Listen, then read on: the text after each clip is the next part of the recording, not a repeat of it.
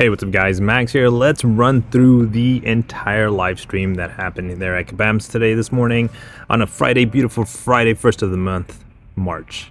Exciting March because you already know it's my birthday. Okay, anyways, you're probably gonna get bored of me announcing that. So how will the saga create connection? So this was, I guess, a question that might be in a couple of summoners or players' mind. So it's champions, challenges, quests, and deals.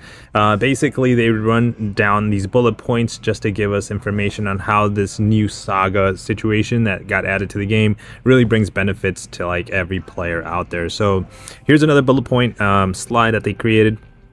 More connections, more purpose, more rewards. So one thing that I found very interesting, and which is another slide that they made, is that this is not going to be like rewards being taken away from like Alliance Quests, Battlegrounds, Alliance War, you know, and put into Saga. No, this is a whole new like development that creates like ways to get champions, ways to get resources. It is going to require some items, of course, but it gives back in return. Okay, so one of the biggest things that we're going to be seeing is basically a champion acquisition through sagas. This time is going to be Nightcrawler. Now, Nightcrawler, if you are Paragon and above, you're going to be looking at a 7-star Nightcrawler as long as you get 120 rune stones, and that's what we're going to be looking at how to acquire these rune stones. So that's going to be very important for you to get the best top reward when it comes to sagas, right? There's going to be rank up materials, there's going to be items for sale, there's going to be this whole event that's going to be a 3-month situation.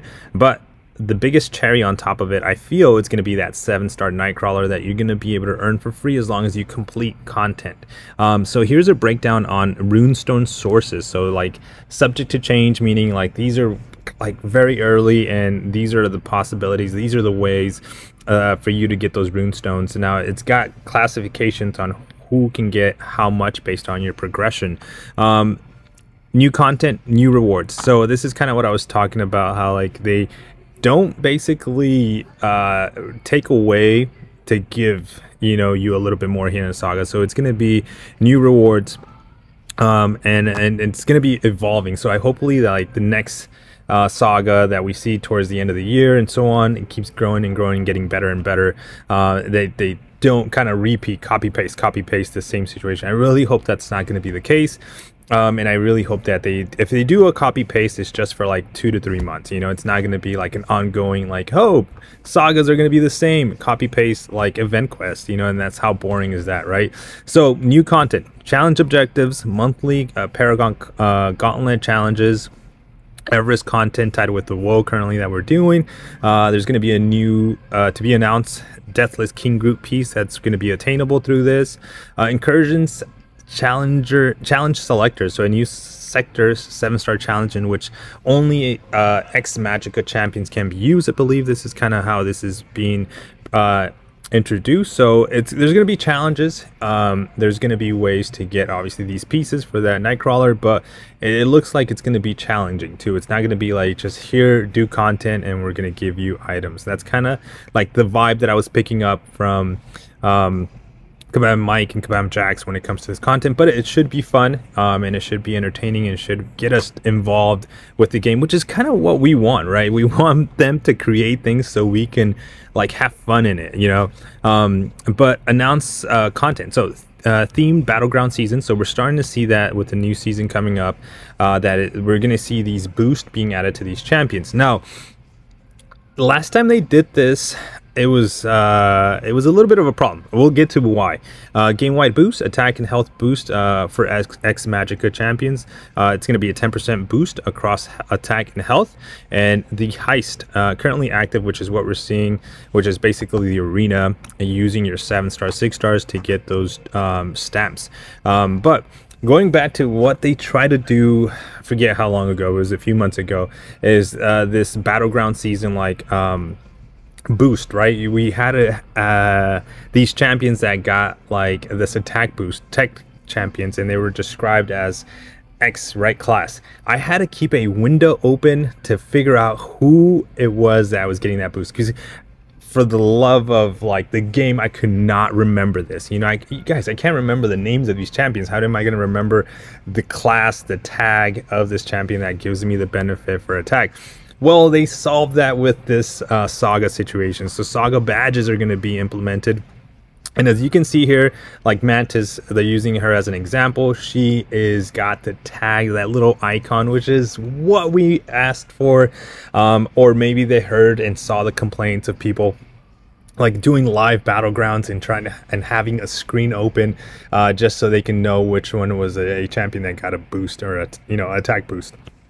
So here we go. It says highlight featured champions through a single saga event, representation by indicators on champions, UI assess across the game, should help summoners identify, collect, rank up, and select specific champion supplement by saga boost. Yeah, so that's exactly, this is a beautiful touch. I don't know if you guys caught this, or if you watched the live stream, if you're watching this kind of like rough, quick and dirty recap of the live stream, but this is huge. This is huge. I mean, everything is beautiful, but this for me, just making it like easier to like be able to do, especially in battlegrounds. This is where it's at. Battlegrounds is where it's easier.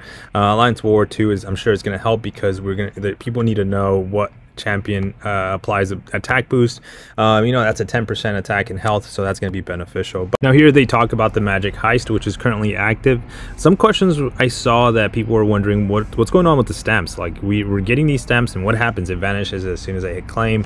Kabam Jax actually gives us, I took a clip of the live stream, you're going to see it here shortly, of explaining what actually is happening with those stamps. With all of these fights, we're doing something else that's brand new and exciting. We're doing raffle tickets. So every single time you complete one of these daily solo objectives, not only are you contributing to the rewards and the solo event, but you're also getting an entry into the raffle. We are going to draw 10 7-star serpents and 100 6-star serpents, and those will just go to accounts. I want to clear something up. Go ahead. These are not all champs that are coming as 7 stars. Oh, yeah, guys. Yeah, no. like Magic's on here. She's still a 5-star. There's a reason. It's still staying a 5-star. Rob, can we go to the wide for 1 sec real quick? Yeah. I saw conspiracy theories immediately. They're like, it's because of her? X-Magic, yeah, right? Yeah. We announced Scarlet Witch is a 7-star for top Alliance Wars. Yeah. We're talking about a buff to Nightcrawler. If yeah. you missed that and that's new to you, we're buffing Nightcrawler. And then they see Magic and they're like, boom, 7-star match, skip 6, go to 7. Yeah. No. That's sorry. No. Alright, so I wanted to add those clips of like any possibilities of a doubt that Magic was going to come as a 6-star at least, or a 7-star. It looks like that was shut down completely. So yeah, it's not gonna happen. So here they show, which we talked about before, the X-Magica champions hashtag, and the basically all the champions that are involved. They kind of give you different clips of those champions, and you can see them here.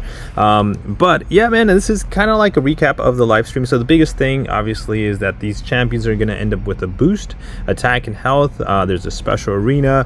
You can use this across the board, from like event quests, battlegrounds, alliance quests, incursions. There's going to be special ways to pick up little resources throughout the 3 months of content to get that exclusive, well, not exclusive, but to get that 7-star Nightcrawler that eventually is going to be inside of a crystal, I'm sure. And then they talk about rank up materials, because there's going to be obviously some items that for sale. They also talked about that too, and they kind of gave out a vibe that they're not pushing on the sale items, which they said, but that everything that's revolved around Saga is going to be attainable for now. And then obviously if you want to skip ahead and just even get a stronger account deck, you know, they're gonna sell some items for sure. It's known. It is what it is. Like, guys, it's a business, right? And we know this. I always talk about this. So yeah, guys, this is this live stream. Hopefully you guys enjoyed a small quick recap of everything. Try to be as fast as possible. Drop a like on the video. I'll see you on the next one. Take care. Why does Kabam Jax looks like he's in trouble? He's got that like, oh damn, did I say something wrong? All right, guys, drop a like. See you on the next one. Peace.